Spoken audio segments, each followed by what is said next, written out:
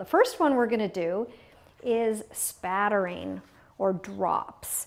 So what I'd like you to use is a half a sheet of paper. If you don't want to use a half sheet, you could use a quarter sheet or 2 pieces, but it's nice to have it all on one sheet. What I did was I took tape, I taped all around the edges, and then I did 2 pieces of tape down this way. So we have 12 total different little areas to play with textures, and I like people to do their areas big enough so you get to have the room to play with these textures and experiment with them. When you're doing this, have fun with colors. You know, do whatever you want, little hearts, little flowers, shapes, trees, whatever you want to paint if you want to paint something, but do have fun with this. This is great. I always say it's like being a kid. So the first one we're going to do is spattering.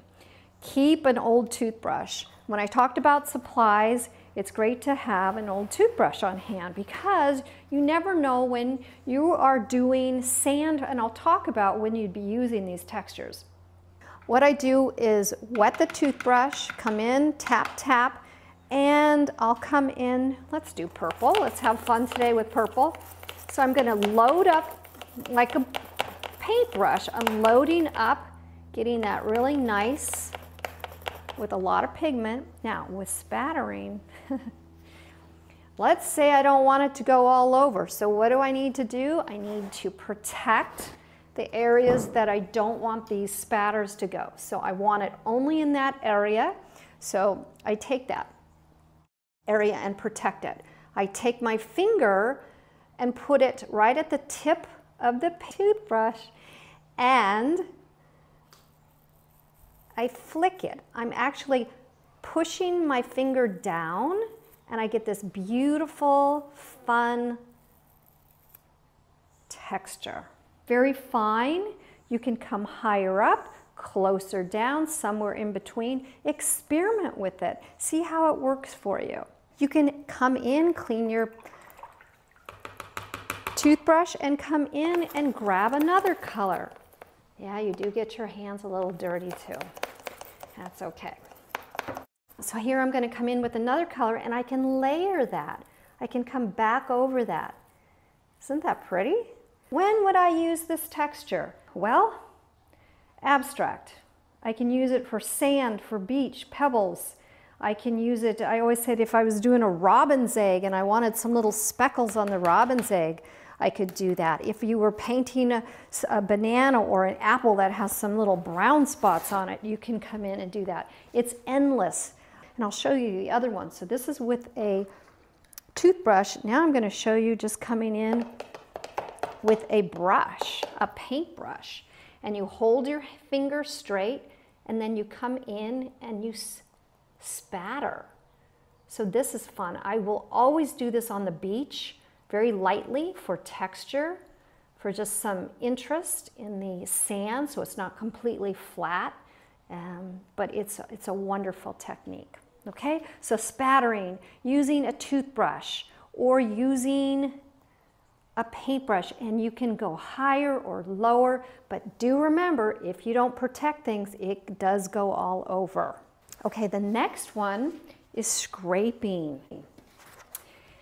Very fun as well. So you put the color down first, whatever color you want, and let's put down a couple different colors. So I'm putting down some rose madder, and I'm going to put down some brown as well. And I just fill in that space. Heck, I may even add a third color.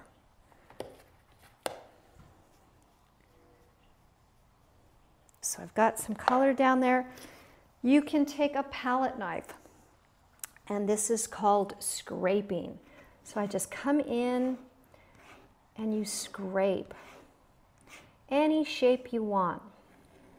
If you go push down really hard, you're actually bruising the paper and you're getting the paint to come into the scrape and it darkens it. If you push the paint, you're pushing the paint away and you get a lighter texture.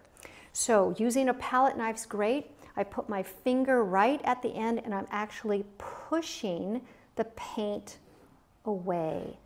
but really cool. I love to do rocks. When I show you how to do rocks, we'll do that. An old fence. It's great for doing trees as well. When you're doing some little trees in a landscape. So that is scraping. You can also, some of these brushes, a lot of the brushes will have this little wedge on, and that you can scrape with as well. Really cool technique. Also, one other way is you can have a room key or one of the grocery stores.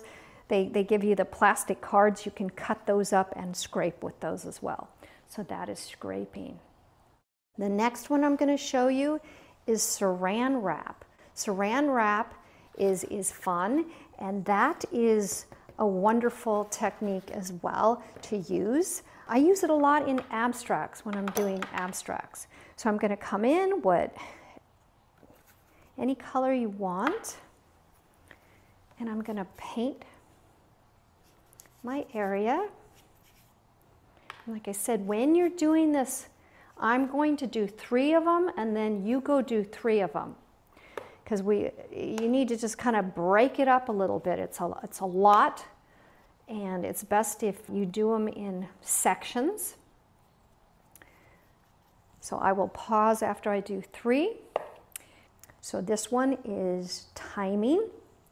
You have to get that saran wrap on that. So you cut a piece of saran wrap. Of course, I got this from Costco. It will last me till the day I die, probably. But anyway, saran wrap, you can carry a few pieces in your travel bag or in your art supply and supplies, and it's great. So you just cut a little piece, and then you push it down right when it's wet, and you push it right down into the paint. Now, can you manipulate it a little bit? Sure, I can play around with it. But it's best if you just kind of crunch it up and then let it sit. I do know some people will put something on it. It's really not necessary. Just push it down, and you have to let it dry before you pull it up. So that's going to be saran wrap. Really cool for underwater scenes. I do them in abstracts a lot. It's just on rocks. It almost looks like broken glass. That's our texture with saran wrap.